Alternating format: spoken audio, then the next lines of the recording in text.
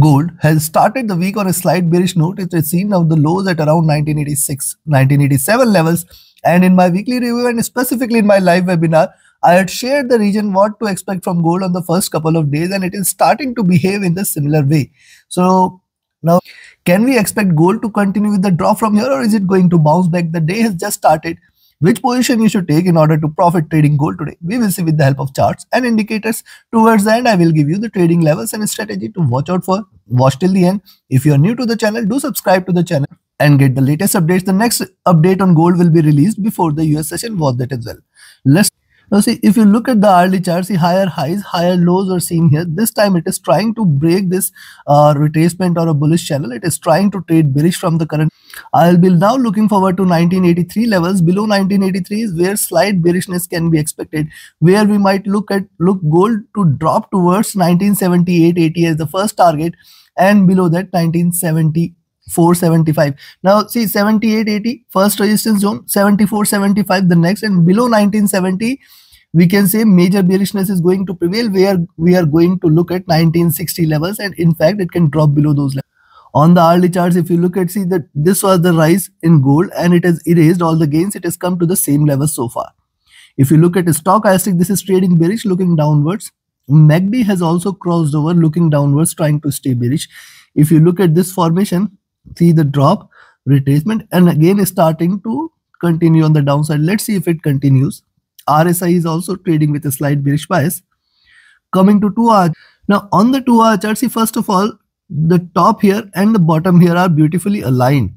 That is why I say a selling entry is only below 1983 levels, while one can buy here at 1993 levels. Beyond 1993, I will be again looking forward to 1995 rather. I will say beyond 1995 there will be further bullishness. Then my favorite 98-2002 zone is the greatest resistance. If it stays above this, certainly the bulls will be taking over from there. If you look at a stochastic, this has dropped.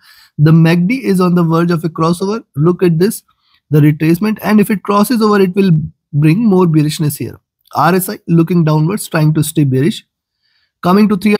On the 3 hour charts, it appears, see, the preceding candle has a downward push. It has a long wick on the upside, and it has also given lower highs. So lower highs, lower lows.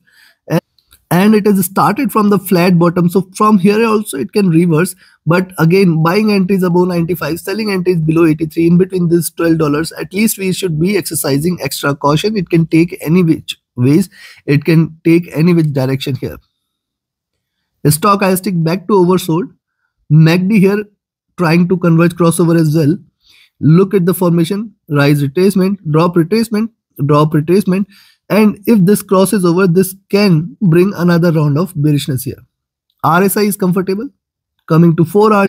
Now see on the 4 hour charts, flat bottom, then the rise, lower highs. Now it is almost on the verge of erasing all the gains here. Specifically below 1983, you can treat that we are going to look at 78-80 zone. And yes, if you see it is staying below these levels, then only further bearishness. Also, if you look at the 4 hour charts, drop, retracement, and now if it breaks, it is going to bring major fall here. Also, if you look at, it is trying to stay in this channel. The bottom of this channel on the 4 hour charts is somewhere here at around 1960 levels. We have to be watchful of 1960 levels. Below 1970, certainly more bearishness is going to prevail. 63 levels and 60, these two are going to remain the first support zone below 1970. Stochastic looking downwards, trying to stay bearish. MACD is still in green. It has not yet crossed over. Remember, if you look at MACD, see on the 4 hour charts, there is a different observation here. You can look at it as almost hitting the bottom. If it trades with divergence, then on the 4 hour charts, the bulls are still there to stay.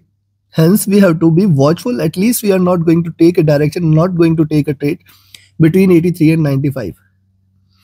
RSI looking downwards, trying to stay bearish. Coming to if you look at daily charts, see almost flat top, and now see there is a push from the top side here. Once it gravitates and gets a pull below 83, you can say I will at least watch out for 78-80 zone. Very good support. Staying below this, I will be looking forward to 1960 levels, 1963 levels. Now see, Many times I have told you there is a divergence of price from the 20 period moving average. Now the 20 period moving average is sitting close to 1970.68, and that is why I say below 74.75 this is the first support zone where we are going to see good resistance there, and if it drops below, certainly 1960 levels cannot be denied here. Now if you look at the stochastic, this is retraced. Now see the MACD here on the daily charts. It has just crossed over, trying to trade with little divergence, and I have mentioned here, see these two crossovers, whenever it has seen such highs, it has seen a drop. Whenever it has seen such highs, it has seen a drop. Now again, it has seen such highs here on MACD, and it is coming with a smooth bulls out here. You can look at this rise, and it is identically symmetrical rise. So a crossover from here can bring bearishness. Also, one must note that see the highs here were at around 2050 2075 zone, and the lows when it dropped here were almost at around 1920 levels. So yes, there could be a continuation of fall. We have to just watch out more carefully at current levels. RSI has dropped. Now we have seen the charts, we have seen the indicators, and before I provide you the trading levels instead, if you want to learn this art of trading, you can join my mentorship batch. 27th batch is going to start on 20th of November. Limited seats are available. Register yourself now itself. Reach out to me for more details. My Telegram and email IDs are mentioned in the channel and video description. You can also register by visiting my platform forexona.com. And in the front page itself, you will find the details of the mentorship batch. Just clicking on the tab, you will find all the details which you require: timing, session, curriculum, and what you will get here, along with the tab to proceed with the payment. Also, we had the first successful discussion and webinar on our weekly market insights. Yesterday was the first session. The next session is going to be held next Sunday. You can book now itself. This is the webinar link here. You can register here. You can book your seats, and this was definitely an insightful discussion here. You will gain much more than what you expect from this session. Thus, register for the next webinar now itself. And yes, this platform is created with the vision to provide everything required by a trader in a one single umbrella, be it the economic calendar, where the economic data across the globe is available here. Whenever there is a release, the actual data, the forecast and historical data is available here. You can look for your favorite charts from across the globe. These are live charts. Anything which is getting traded across the globe is available here. You can do your own analysis, and all the indicators and tools are available. You can schedule a call if you need any guidance immediately while in the live markets. You can schedule a call with me with respect to your any of your existing positions, or if you want me to do an analysis of any specific instrument.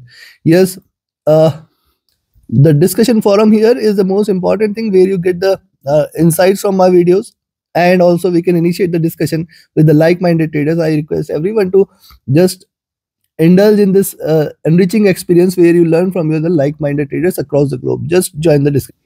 Now we have seen the charts and indicators. Now looking at this, it appears there could be slight bearishness in the gold prices today, and see, only buying opportunity today is above 1995 levels. As long as 1995 is respected, I do not see the bullishness to prevail.